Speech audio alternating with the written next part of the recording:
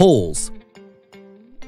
A young boy named Stanley Yelnats is suffering from bad luck because of a curse put on his great-great-grandfather. The young boy is convicted of a crime he did not commit and is sent to a juvenile detention camp in the desert. At the camp, all the boys are forced to dig holes all day. After a while, Stanley realizes that they are digging the holes because the warden believes that there is buried treasure in the desert.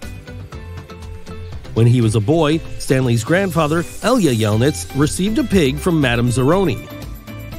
In return, Elia promised when the pig was grown he would carry Madame Zeroni, who was missing a leg, up the mountain and sing her a song. Elia, however, fell in love and moved to America to marry his girlfriend and forgets to fulfill his promise. Because of this, Madame Zeroni cursed Elia and his family. Stanley, now at Camp Green Lake, figures out that 110 years ago, before it was a desert, Green Lake was a beautiful Texas town with a lake. In this town back then, the school teacher Catherine Barlow fell in love with Sam, the onion salesman. The town at the time was under racist laws, and Sam, a black man, was not allowed to date a white woman, Catherine. Charles Walker, the richest man in town, wants to burn down the schoolhouse and kill Sam out of jealousy and for breaking the laws by dating Catherine. Catherine runs to the sheriff, but finds out the sheriff also wants to kill Sam. Catherine and Sam flee in Sam's rowboat across the lake, but before they can make it across, Sam is shot and killed. After Sam's death, it stops raining in the town and the lake dries up. Catherine, severely affected by the death of Sam, becomes an outlaw and goes by the name Kissin' Kate Barlow. She lives a kiss with red lipstick on every man she kills. One of the men she robbed was Stanley's great-grandfather, and she buried the money somewhere in the dried-up lake.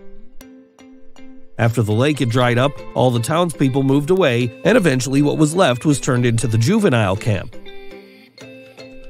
At the camp, Stanley becomes friends with a boy named Zero. Zero's real name is Hector Zeroni, but no one knows that. Stanley finds a lipstick with Kate Barlow's initials as he digs and begins to wonder if they are searching for her treasure. One day while they are digging, Zero runs off across the desert. Stanley, hoping to save him, runs after him. They both begin a long journey across the desert to the mountain on the other side. They have very little water and no food. Eventually, they come across Sam's old onion field on the side of the mountain, and they begin to eat onions to survive. They begin to climb up the mountain, but halfway, Zero gets too tired and Stanley has to carry him. Stanley carries him the rest of the way. When the two come down, they return to camp, and they go to search the hole where they found the lipstick case. Inside, they uncover a suitcase with Stanley Yelnats' name on it. The warden arrives and tries to take the treasure, but Stanley's lawyer arrives to announce Stanley has been set free.